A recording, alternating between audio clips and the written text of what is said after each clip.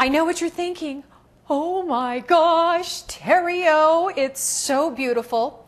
How'd you do it? Well, you know what? I didn't. A designer did. However, you can create this amazing work of art yourself. And you know how? Through this, the wizard. Okay, I've shown this to you before, I know, because we've done some scrapbooking pages and some beautiful sunflower pages. Remember those? The star box. You can go back into the archives and see a bunch of different projects we used with the wizard. But here is what is so amazing about the wizard is that you can use other pieces of other tools with the wizard. Okay, so Spellbinders has, of course, they have different charms and different templates, but these are textured templates, and that's what's giving us this most amazing background here that we see in this wall hanging. All of these copper foils here have been texturized with different elements and different templates. Okay, so you can use Spellbinder templates, right? But here's the cool thing, you can use other people's too. This one comes from the Cuttlebug. This is their template. This one comes from Fiskars. It's a two-sided template. So you know what, you can use them all in the wizard, or if you want to get really wild and crazy, you can use all kinds of stuff. We're going to use some paper clips. We're going to use some rubber bands. I'm even going to use some little rickrack trim here. And we're going to run it through the wizard, and we're going to create our own funky backgrounds. Okay? All right, so let's get started. First of all, here's what you're going to need. Besides the wizard, you're going to need this additional embossing kit. It's called the Charm Embossing Kit. And the reason why you need this kit, because it allows you to use everybody else's parts with the wizard. Are you with me so far? Okay, so you can get all of this online. No worries. Okay, the wizard comes in one piece, and then you buy the Charm Embossing Kit as a separate piece, okay? So let's get started. Let's emboss something. Let's do, first of all, let's do Spellbinders. Let's do that first, okay? So we'll take theirs. Oh, I have a whole bunch of different ones back here.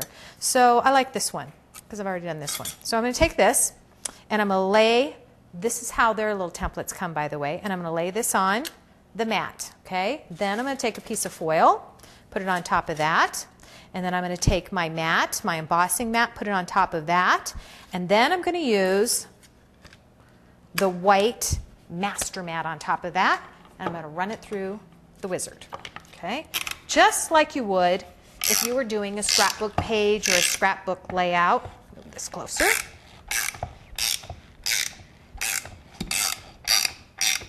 Okay, here we go. We'll open that up. Take off the mat. Ooh, pretty. Look at that. Isn't that yummy?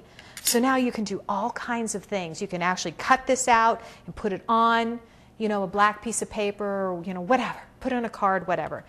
Oh, I love it, love it. Okay, so let's use somebody else's now, okay? Take another piece of foil. How about if we use the Cuttlebug?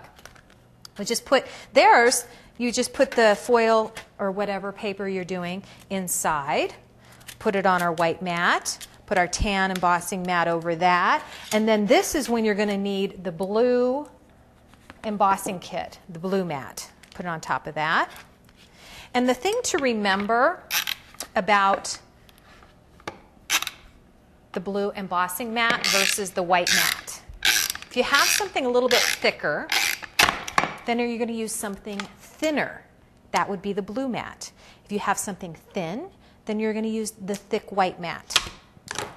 Okay, we'll open this up. Watch. Voila! How cool is that? Yummy! Okay, let's do another one. Let's try Fiskars. Love that. Okay, so we're going to take some more foil.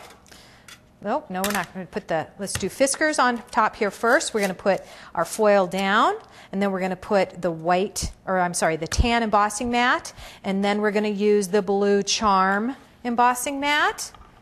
Put that through. So if your project is thick, remember what I said?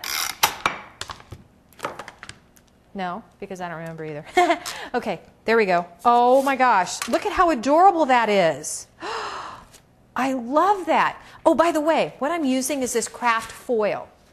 And it comes in different colors. Spellbinder sells it. You can get it in copper, silver, gold, blue, red, a bunch of different colors. So, I mean, literally you can go just hog wild, okay? There we go. There's another one. I'm going to just lay all these pretty little things out here for us to admire. Okay, let's do something really funky, shall we? Okay, so let's do paper clips. And that's the neat thing about this particular machine is that it's universal. You can use all kinds of different pieces from other machines. So we'll lay that on there. Okay, do paper clips. Okay, so we're going to put that on our white mat. Put the paper clips on there. Take a piece of foil. Put on top of that. I've not done this before, so this will be interesting.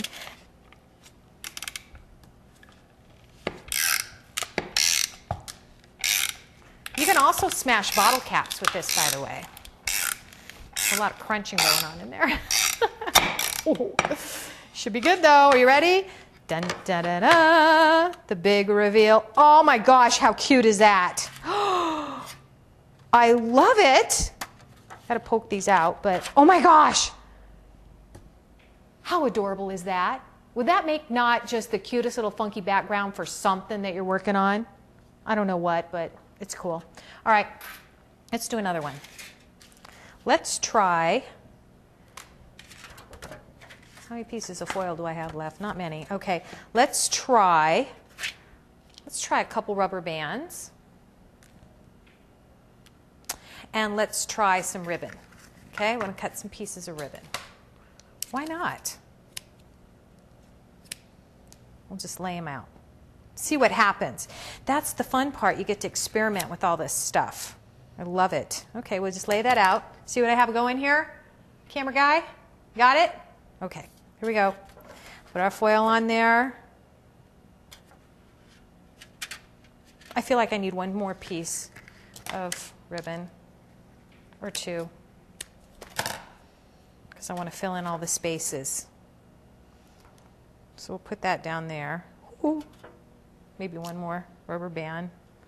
Get funky. Ooh, Terry, you're wild. You're crazy. Okay, we'll put that there. Put the embossing mat on. Try that.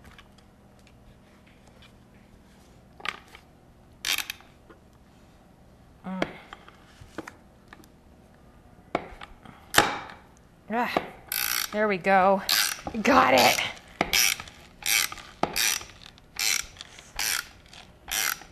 Oh, this is going to be so cute. Okay. Are you ready? The big reveal.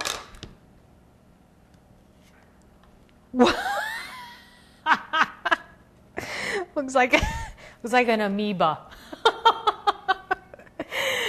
How cool is that? I love this. So you know what? You can go crazy. You can just put whatever you can think of, whatever will fit in between the mats. You know what? Experiment. I mean, look, this even got the texture of the ribbon. That's how cool that is. Those are rubber bands, paper clips. Oh my gosh, the possibilities are endless.